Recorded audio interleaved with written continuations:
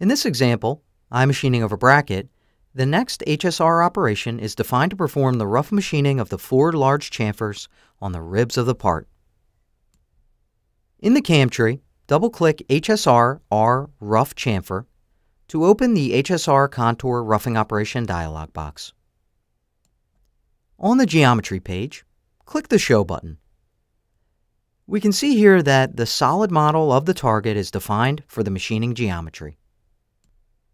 Let's now exit the Show Geometry dialog box.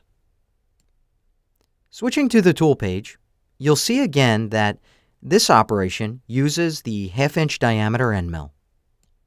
And in switching to the Constraint Boundaries page, and by clicking the Show button in the Boundary Name section, we can see that 2 boundaries are picked off the edges that make up the chamfers. Let's go ahead and exit the Show Geometry dialog box again. In addition, the tool relation is set to centered, as we can see here.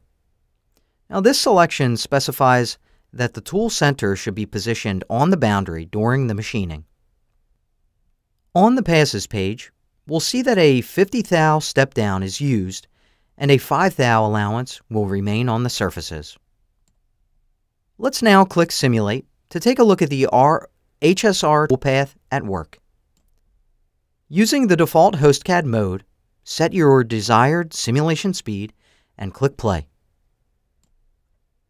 We see the tool approaches the first chamfer by profile ramping and tapers with each step down to remove the necessary material. It then rapids over to the second chamfer and performs a similar toolpath. Let's also look at the simulation using Solid Verify.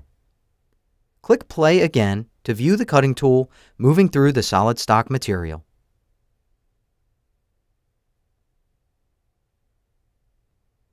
Well, that just about does it for the rough machining of angled surfaces.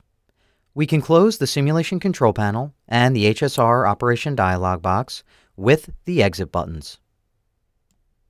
Next, we'll take a look at the iMachining operations defined to perform the pockets machining.